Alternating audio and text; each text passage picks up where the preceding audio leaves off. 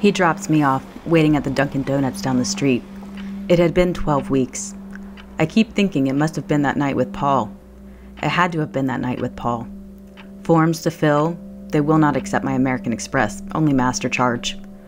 Want to know my age, religion? An abortion in New Hampshire, my life reduced. I'm calm, but it doesn't last. Tense when I read the words, hereby authorized terminate pregnancy. Graffiti on the tables in the waiting room.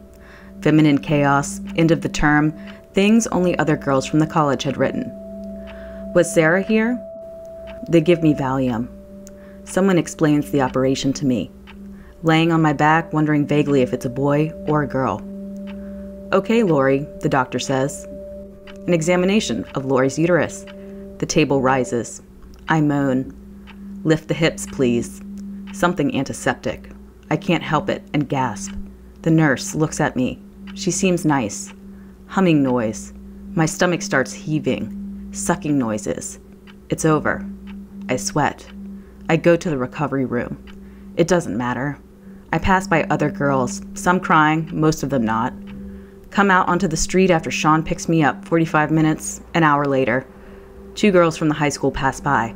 I'm thinking, I was once that young. In the car driving back to campus, Sean asks, truce?